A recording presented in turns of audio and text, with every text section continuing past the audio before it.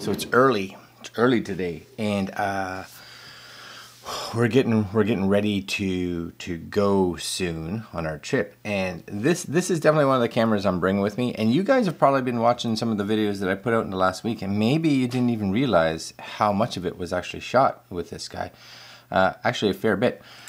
So today, because I've been testing it and working with it completely the One RS completely naked, right? It just, the camera and its case, that's it. So no extra bells and whistles.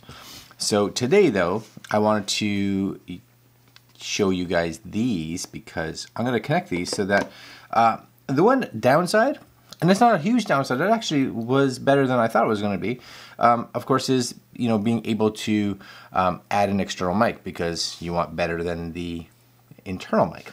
So we're going to look at these two, which is the accessory shoe and the mic adapter. Yeah.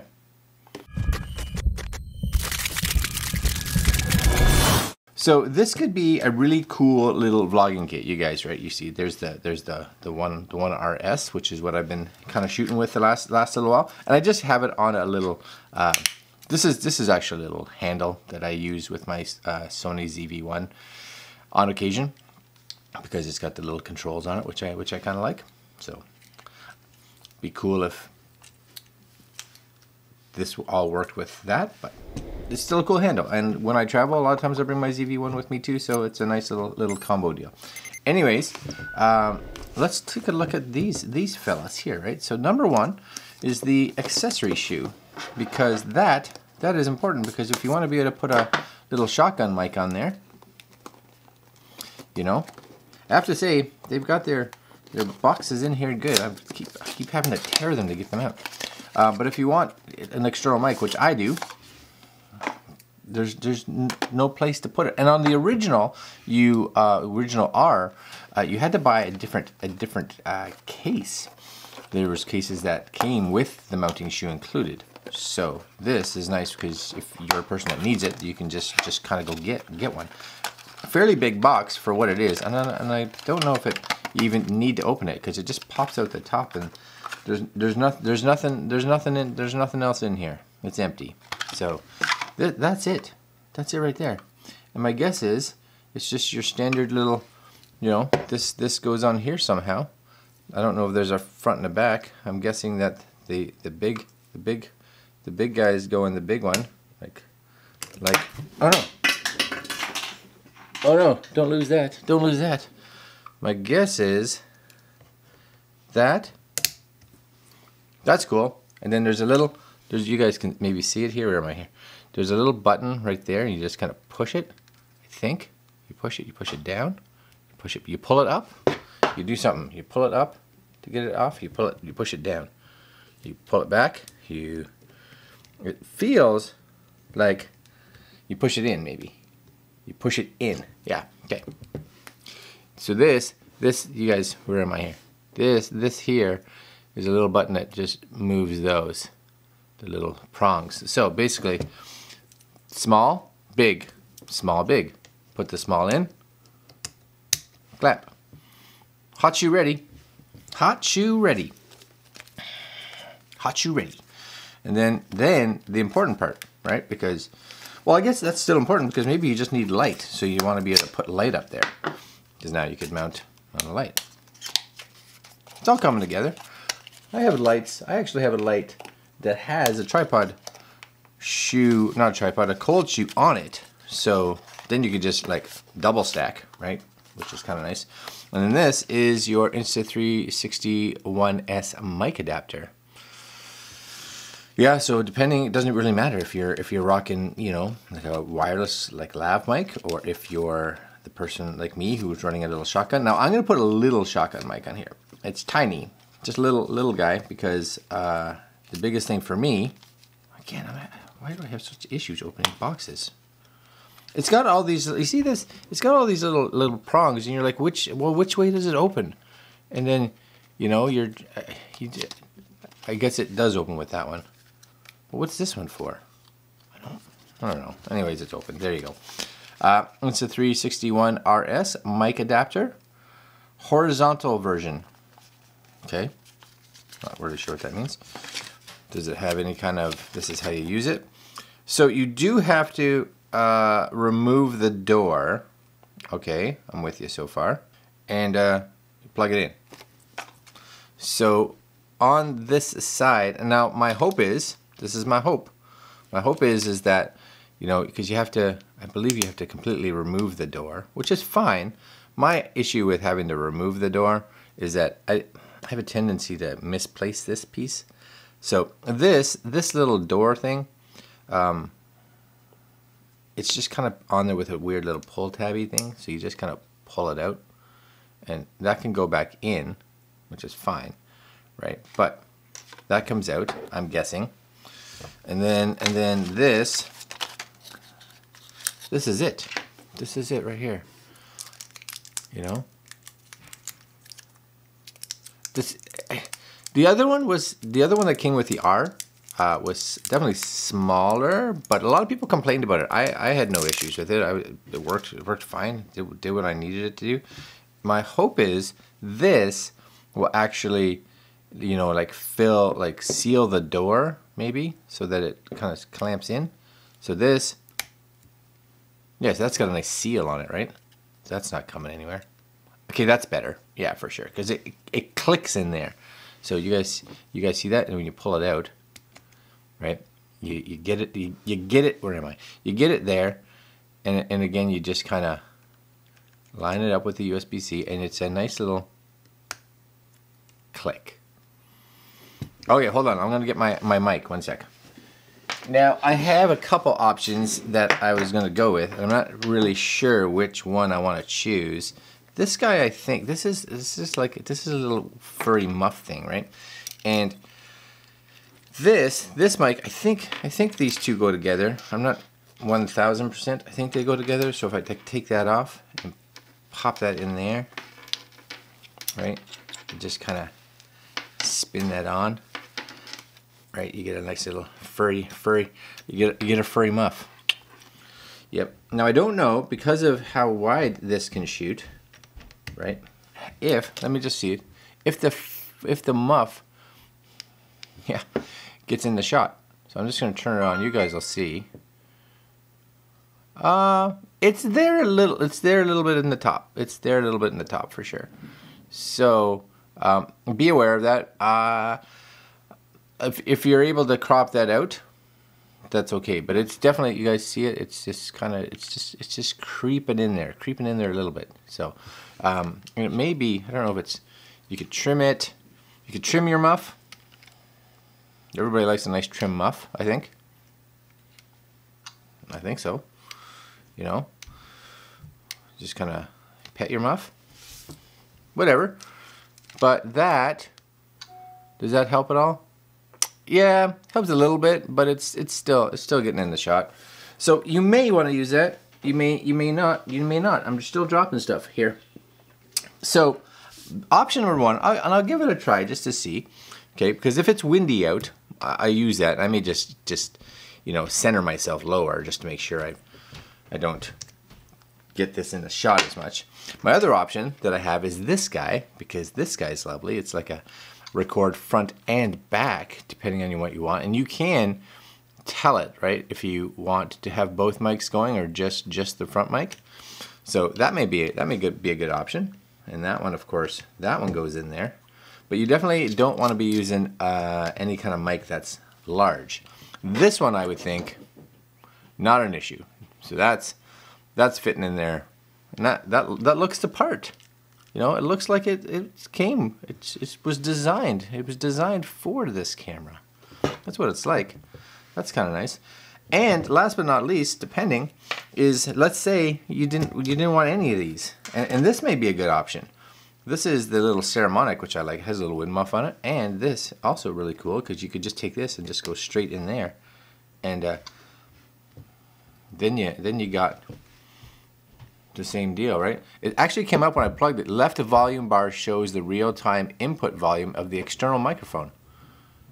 All right, next. Tap the volume bar to adjust the input volume of the external microphone. Finish. Tap the volume bar. Finish. Oh, so it does, you actually can see it. It's moving up and down there. So you can play with it if you want. But that may be actually, I think that may be my option. I think that's what I'm going to use right there. Because the nice thing is you can tell. Because a lot of times you're like, I hope it's in there. You can tell it's in there. Yeah. All right. I think I'm going to use that one because I'm pleased with that. And it's small. It doesn't make this thing even bigger. And you get the wind muff protection. Yeah. All right. I'm gonna go head out for the day, and not a lot happening, but I'm gonna bring this camera with me. Yeah. Stay tuned.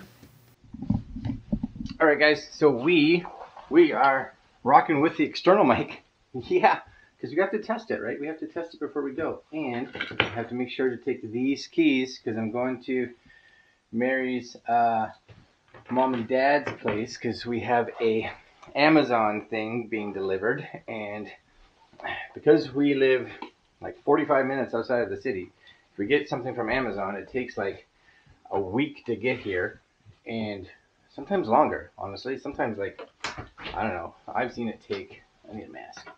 I've seen it take like over 2 weeks to get here. And then if we get it delivered to Mary's mom and dad's place, it's like, yeah, it'll be there in 2 days. So we got an air, did I tell you this? We got an air purifier, and my backpack's not really hanging on right, but we got an air purifier for the house, so I want to go get it. So going into town, plus my laptop's has a sticky key, so, and that might have been pointing up at the sky. Sticky key, so I have a Genius Bar appointment with Apple, so I'm doing that first. So that's the plan. All right, so I'm back in the car. I went and saw Apple, and like I said, my delete key feels just a little spongy, So I thought it could have been like some dirt or something got in there. So they took it in the back. They were like, "Oh, yeah, that's what it feels like. We'll replace the key." Because I take care of my MacBook, and I don't even use it too much. I use my iMac more often. And some days I don't understand. You know, especially I never understood this when I worked there, because I worked at Apple, and I don't. You know, that's how I think that's the biggest drawback for some of them. Or people that are pondering possibly going to Apple, they were like, yeah, we're going to have to replace the top case of your MacBook. I'm like, okay. Yeah, between $800 and $900. $800 and $900 because my delete key is spongy. What? So I'm going to see if I can find one online somewhere and see if somebody might be able to try to fix that for me. That's not someone that overcharges like Apple does. Yeah. Crazy. All right, I'm off to Mary's mom and dad's house to wait for an Amazon package. Yeah. Oh, sometimes this is a pain in the ass. But I got something to snack on, and people are giving me a weird look. It's okay. And I got keys to the house, I think. That's kind of important. Yeah. Okay. In we go. There we go.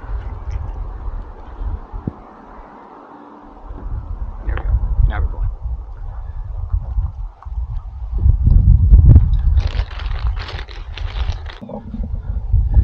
Yeah, it's windy out. This is a good test for this little microphone with the wind muff, I think, because it's windy enough that you'd be able to tell. So we get to go listen now. Yep. And see if my package is here.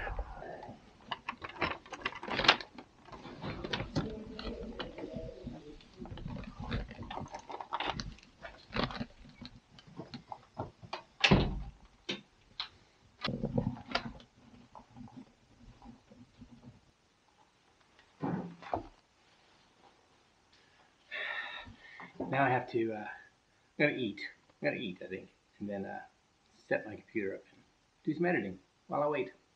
Yeah. So kind of a good, like almost like a low light test for you guys. I've got hash brown, and I got a egg McMuffin. And I have to say, I use the little, you know, the do-it-yourself screen for serving yourself. I have to say, I do like the fact that they put like the calories and stuff on there, because this way I could go through and be like, because I was all like, oh, I'll get the 2 burrito meal because it's burritos. It's gotta be, it's just eggs and some meat and a tortilla. How much calories can that be? 600 calories. Egg McMuffin, I think it was like 280. So that's what I went with. The lesser of the two. The lesser of the two, because I just thought that would be better. So, little hash brown.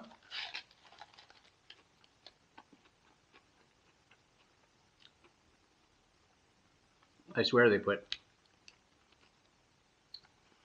some kind of crack or something in here. It's so tasty. It's so tasty. Oh, just crumbs coming everywhere. And normally I get a sausage McMuffin because I like the McDonald's sausage. But you go to the sausage McMuffin, you jump again like 100 calories. So I think this has just got like the ham or whatever on it. So that'll be fine.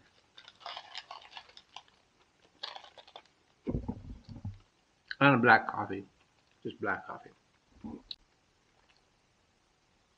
So one thing I do find with McDonald's, yeah, it's okay. See, it's just a little piece of ham, but see, it's tiny. It's barely there. Their coffee is always like ridiculously hot. So hot. I got the cover off, and I'm just like hoping that it can cool down sometime today.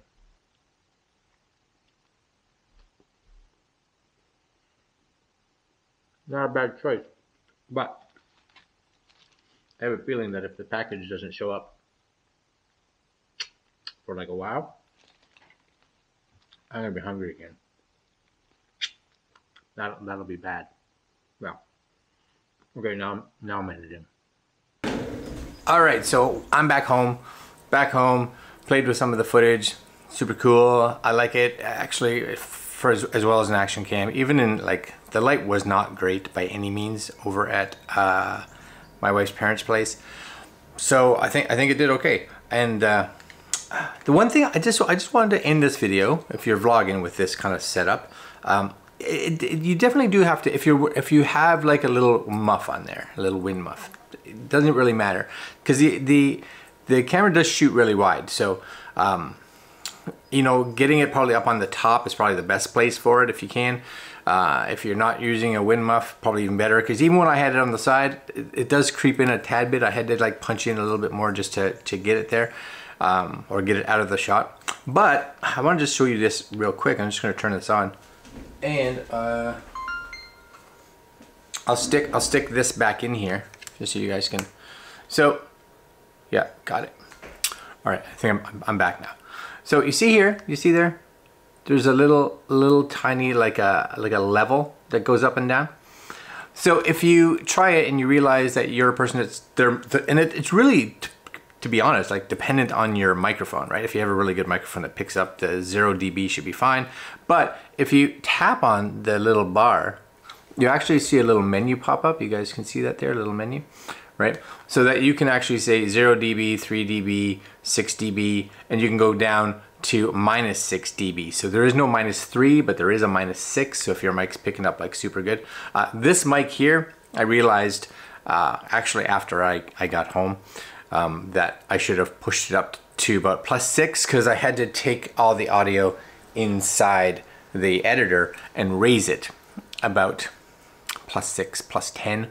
So if I can get this up here +6, then it should be good. But I would test it. I would test it yourself. If you're using a new mic, or you're using, you know, you're gonna go out and be shooting for a day or a week or whatever, you're going on holidays, do a little run around the house, kind of get yourself outside, inside, see how your mic sounds, do a test at 0, do a test at 3, do a test at 6, see which one sounds best before it starts peaking or things like that.